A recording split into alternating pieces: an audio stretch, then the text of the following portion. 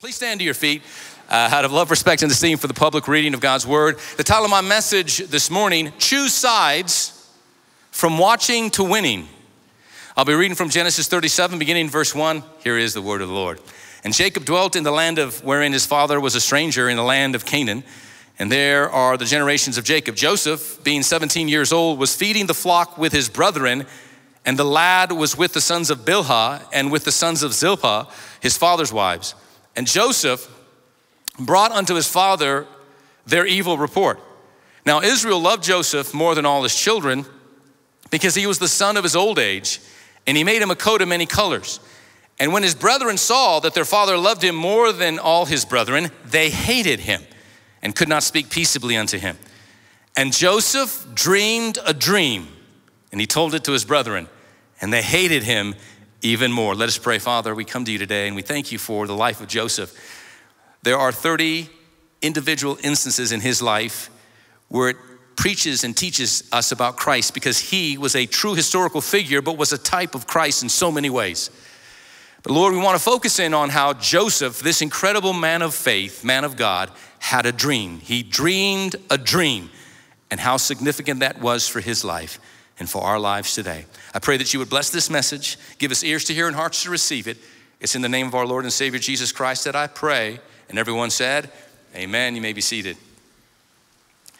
So in a world where screens dominate our attention, our sermon today, Choose Sides from Watching to Winning, challenges each of us to step off the sideline and actively engage in God's grand vision for our lives.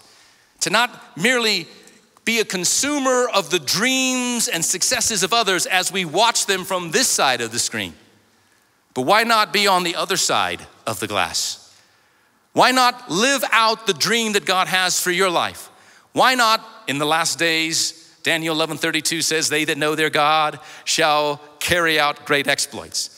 Why not carry out the exploits of God in your generation so that others are watching and reading about you, instead of us always being on this side of the screen? Choose sides. So today's sermon, I hope, will inspire you to break free from many times the passive patterns of excessive screen time, which can drain us of our joy and of our health and waste our time, to enter into a more meaningful existence in the real world, connecting with God in the real world while we grow spiritually. Talking about screen addiction, I read a study recently that said the more you watch TV, it actually causes your brain to shrink, which explains why I saw a Gen Zer ask Siri, what is 2 plus 2, while holding a calculator? And look, Siri just came up. I got it. Yeah. I found this on the web for what is 2. Yeah, okay, I'm not, I need to turn her off, see? Big brother's always listening. The power of a dream. It says in verse 5, I mean, the entire life of Joseph can be a 12-week study. It's absolutely beautiful. 30 different instances, his life is a type of Jesus Christ and points to Christ. But in that one verse, verse 5, it says that Joseph had a dream. Joseph, at the age of 17, what set him apart, which caused others to hate him, because he had a dream. Joseph had a dream. Do you have a dream?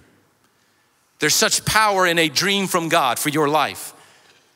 Do people even dream anymore in America, or have the naysayers stolen that from us also, right? We used to talk about what? The American dream. Now we talk about the American grind. Now all we can do is complain about living in America. We traded our dreams for meaningless activities, our aspirations for a ceaseless scrolling on social media, making unwise comparisons. It's time to reclaim the inspiration of you, yourself, dreaming big. Joseph had a dream. Do you have a dream? I hope you have a dream. If you don't have a dream, you can find God's dream for your life. This sermon will help nudge you in that direction. You know, the American dream once stood for what? Hope. That through hard work, perseverance, and a little bit of luck, for Christians, a lot of faith, that anyone could achieve their own version of success. That is, in a nutshell, the American dream. It was about owning a home, having a stable job, creating a better life for your children. It was a dream built on the values and opportunities of freedom, a meritocracy, of upward mobility. And oh, by the way, did you know that is extremely biblical? What I just read is extremely biblical. In Jeremiah 29, verses 4-7, while God's children, the Israelites, were living in Babylon as exiles, God, through the prophet Jeremiah, told them that they were to build houses, they were to settle down, they were to plant gardens, they were to get married, and they were to seek the prosperity of the city in which they were living in. Because God said, if you work for the peace and prosperity of that city, as that city prospers, you will prosper. Isn't that powerful? That was like 2,700 years ago. That is a strategy for success while living in exile. We're living this side of eternity. We're not in heaven yet. We're looking for that city whose builder and maker is God, as it says concerning Abraham, who built his altars and pitched his tents. We're not here to build tents and pitch altars. We're here to pitch tents and build altars. We know that we're simply sojourners passing through, but while we are here, we are to seek for the betterment of society. We're to seek for the prosperity of our nation, and we are to be a force for good and healing and wholeness till Christ comes. The power of a dream. Joseph dreamed a dream. It didn't say Joseph had a thought. There's nothing wrong with having a thought, okay? But it doesn't say Joseph had a thought. It doesn't say Joseph had a plan. Nothing wrong with having a plan. He that fails to plan, plans to fail. Many times we fail because we don't have a plan. Many times we fail because we have the wrong plan. Nothing wrong with a plan.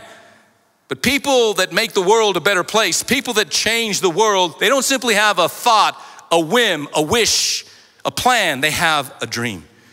He didn't have a suggestion. He didn't have an idea. He had a dream. Joseph had this vivid, compelling vision.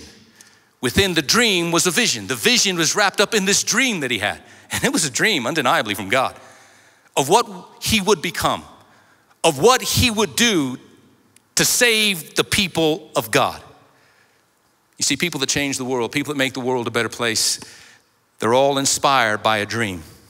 It's no coincidence. Martin Luther King Jr., the greatest speech, scratch that, the greatest sermon, one of the greatest sermons ever preached in the history of the world, not just in the United States of America, was when he stood up and he said, I have a dream. He didn't say, I have a plan, I have a strategy. He had a dream. He envisioned, he saw a vision, a future where people would be judged not by the color of their skin, but the content of their character. Whoa, a dream that launched the civil rights movement, a dream that changed the world. Walt Disney, he had a dream. He dreamed of creating a magical world of entertainment and joy for families. Now that dream is becoming a nightmare in many respects. Steve Jobs, he had a dream. He dreamed to integrate technology seamlessly into everyday life. And his heirs are enjoying the fulfillment of that dream, floating around in a $120 million yacht. Dreams can come true. A dream. What's your dream? Friend, if your only dream is winning the lottery, I would encourage you, trade that in for upgrade, upsize your dream. Amen. Now, listen, I hope you win the lottery, but in the meantime, get a job. In the meantime, work hard. In the meantime, work towards a dream. And dream a dream. Just don't dream so much that you sleep through your alarm clock and miss church on Sunday morning. Amen. Like those of you watching online right now, you should be here. Come on. Time for the 11:15 service. Be here live. Nothing like being here live. Amen. Dreams. Dreams push us to look beyond our circumstances, to envision a brighter, better future. Joseph needed a dream. Why? At 17, his brothers tried to kill him. At the 17, his brothers sold him as a slave. He ends up in Egypt. He had to have a dream to endure the hardship and the suffering. Don't think a dream is going to come true without sorrow. No dream, if it's from God, will ever materialize without pain and suffering.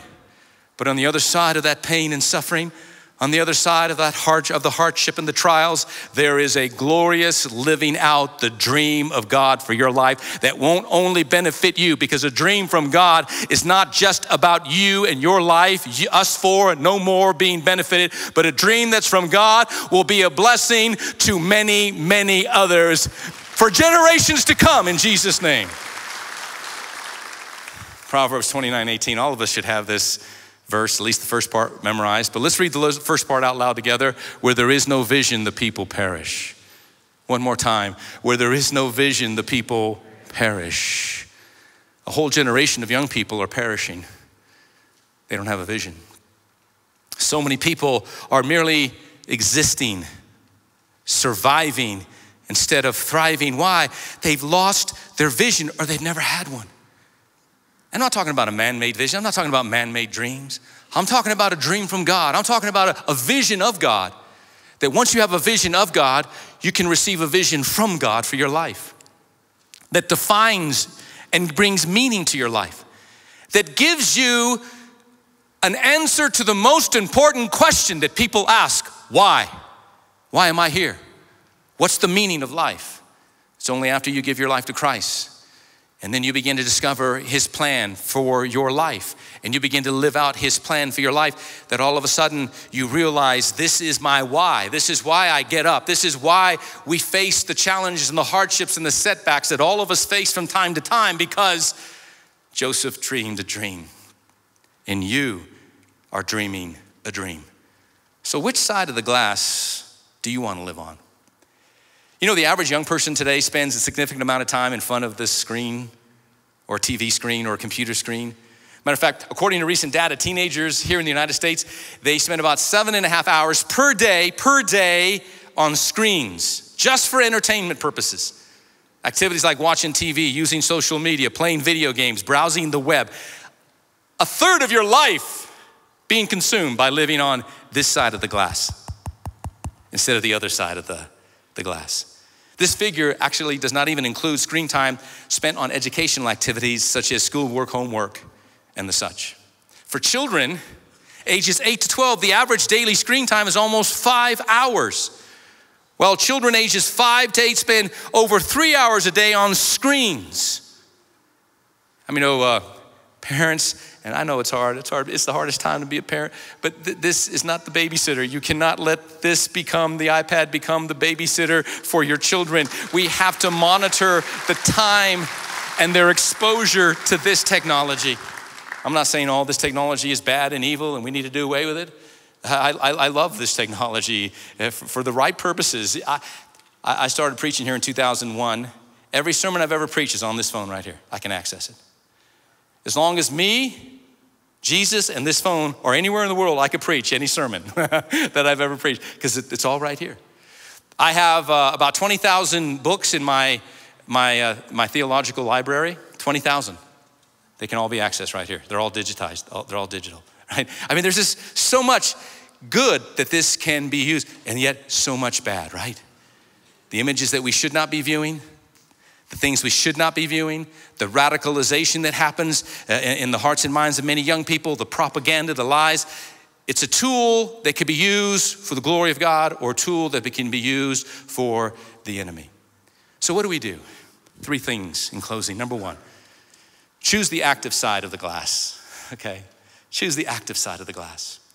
Discover the dream of God for your life, the vision, the purpose, whether it's going to school right now or starting a career, a business, a ministry, a nonprofit, or not simply, but prioritizing family and staying at home and raising this next generation. Whatever it is, it's important. Nothing is unimportant. Whatever you do, do for the glory of God. See purpose in all that you do. The great Dr. Viktor Frankl survived the Nazi death camps. He wrote great literature. He said something so profound. He said, don't try to find the meaning of life, but bring meaning to life. Don't try to find the meaning of life, but bring meaning. If you're flipping burgers, bring meaning to that. You can do that for the glory of God. So choose the active side of the glass. Colossians 3:23, let's read it out loud together. Whatever you do, do it wholeheartedly as though you were working for your real master and not merely for humans. Whatever you do means what? Whatever you do. Whatever you do. If you're in the backyard picking up the dog poop, whatever you do it wholeheartedly. Don't leave even one little piece. Flies will gather, the stench will grow. Scrape it all up, throw it all away, and do it for the glory of God. Because you work for one master. That's why, as long as your job is not immoral, illegal, or illicit, whatever you do, it is a platform, it is your ministry, it is your domain, it is your kingdom. You bring the sacred into the secular, and you do it as unto the Lord for the glory of God. Because you're living not on simply this side of the screen, but on the right side of the screen. Number two, let's unmask the digital trap. What is happening to this generation? You know, we say, the Bible says without a vision, the people perish. Young people say without Wi-Fi connection, I perish. Because there's such a strong addiction to technology today. Dr. Jean Twenge, in her recent book and in her research, she shows that the excessive screen time is linked to increased depression and anxiety. Even suicide rates among Generation Z is at all-time high. It's like they're living a digital version of the Hunger Games. But instead of fighting to the death, they are fighting to get the most likes on Instagram or the most views on TikTok. It's maddening, it's crazy. But the battle for the soul of young people is real. And we must be alerted to it as parents and as adults. So in the Old Testament, the prophet Elijah was one of the greatest prophets that ever lived. Some of the greatest miracles ever performed, that God had ever performed through a human being, was done through the prophet Elijah. He had just accomplished a tremendous victory. Something like 900 prophets of Baal and Asherah were defeated on the holy mount when he called fire down from heaven and a sacrifice was devoured. And then he got word that Jezebel, the queen, was going to kill him that very day, and he fled, and he hit a wall. It can happen to the best of us. His tank was empty. And it says in 1 Kings 19:4, but he himself went a day's journey into the wilderness, and he came and sat down under a broom tree, and he prayed that he might die. He simply did not want to live anymore. You've been there, right? We've all, to a certain degree, have been there. And he said, it's enough. I can't take it anymore. He says, now Lord, take my life. I'm no better than my father's. And it's a powerful story. The Lord, through an angel, came, a divine messenger came and ministered to him, and he found a place of recovery, but he never really fully recovered. Just shortly after that God took him to heaven in a chariot of fire. But there are so many people that are suffering with anxiety and depression, more so this generation than before, especially amongst the young people, and adults are not immune to it either. And it really intensified during COVID when there was a mass shutdown and schools were shut down and kids were isolated, and suicide rates have been up since that moment. But there's hope, because Joseph dreamed a dream, and this generation needs to find their God-given dream. And we as parents and adults and churches need to help young people find and discover their God-given dream so they could live out that God-given dream for the glory of God, because without a vision, the people perish.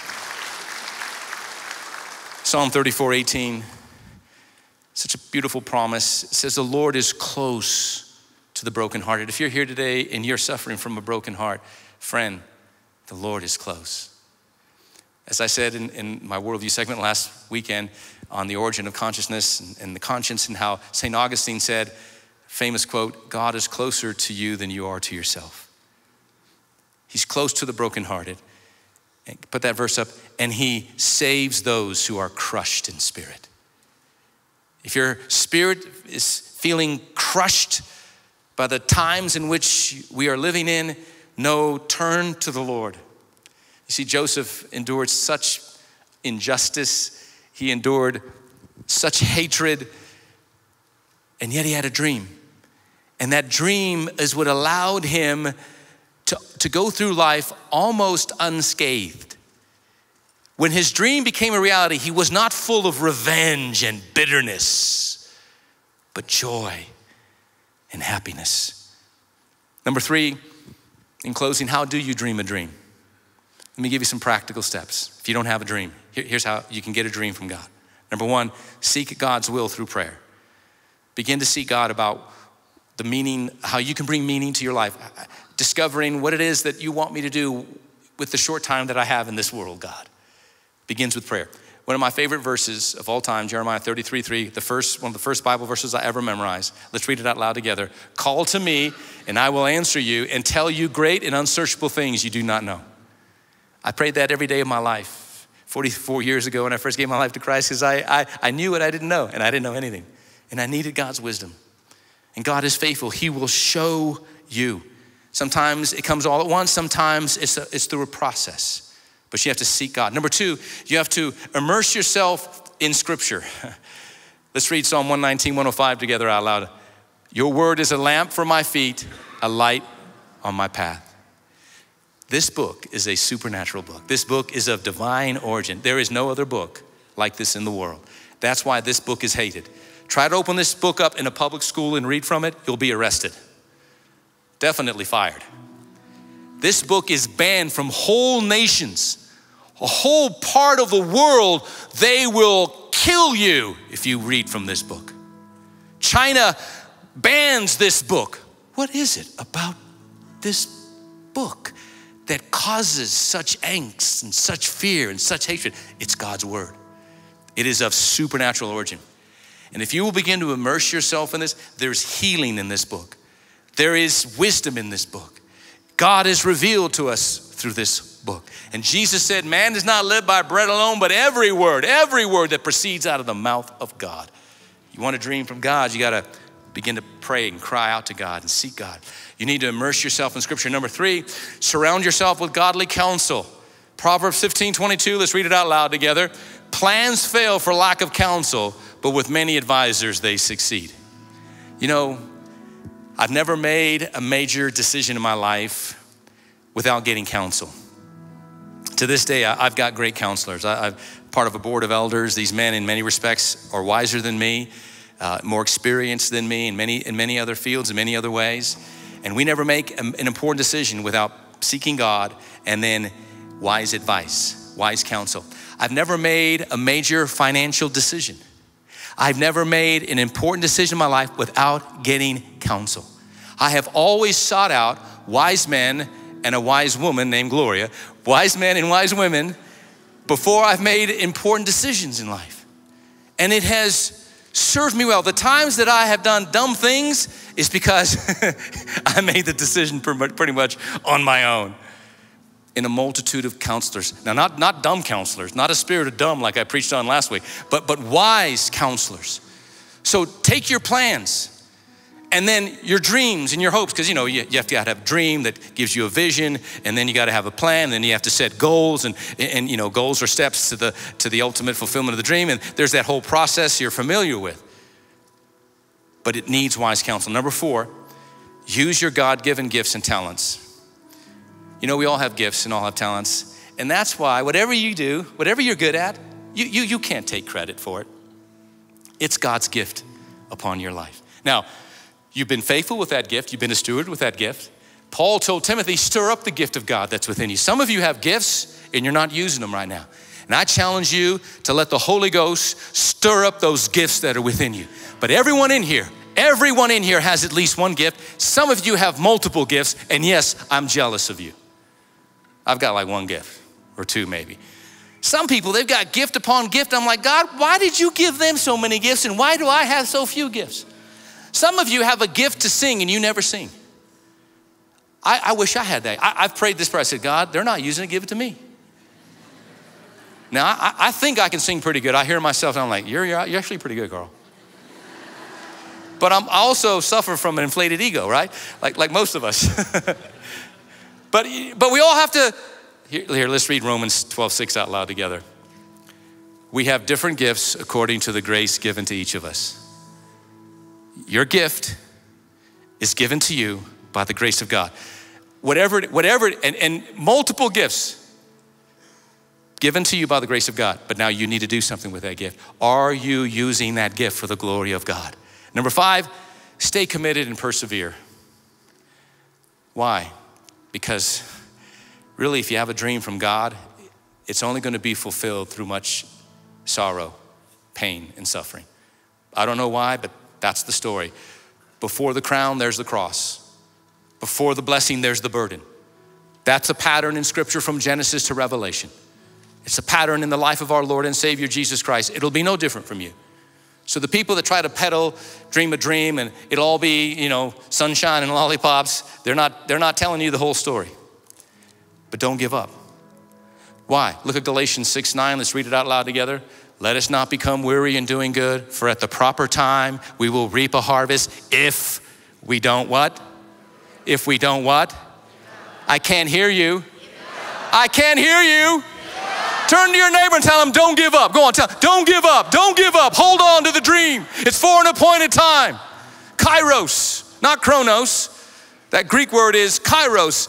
It's a time in which God could do more for you in one day that you could ever accomplish in 1,000 years.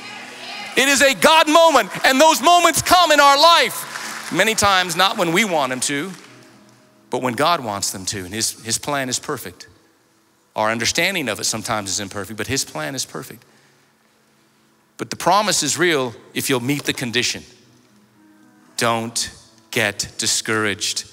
Your due season is about to come. Harvest will come. You simply can't give up. Every head bowed, every eye closed. Oh, come on, we're gonna thank the Lord. Let's thank the Lord together. Come on, all right.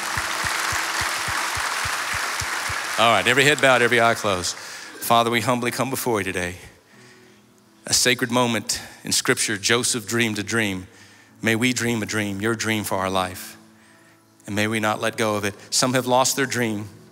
I pray that they would reclaim God's dream for their life today by the power of the Holy Spirit. Some have yet to dream a dream, and I pray that you would birth a dream in their heart. And it begins by them having a vision of who you are, your glory and power at work in their lives. And I thank you that we're not going to be weary in well-doing, for in due season we will reap if we don't faint, if we don't quit, if we don't throw in the towel.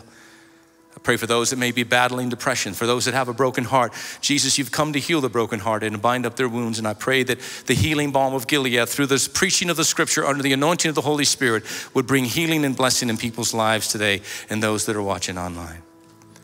Now, with heads bowed and eyes closed, if you're here today and you don't know Jesus as your Lord and Savior and you want to go to heaven, you must be born again. I'm going to lead you in a prayer. It's a prayer of repentance and faith towards God. If you'll say this prayer with your own mouth and mean it from your own heart, Christ will come into your life and change your life from the inside out. And if you're a Christian already, but you're backslidden, let this be for you a prayer of rededication. Here we go. Dear God in heaven, I know I'm a sinner in need of a Savior. There's only one Savior. His name is Jesus. I call upon you, Jesus. I ask you now, come into my heart, come into my life, be my Lord and be my Savior.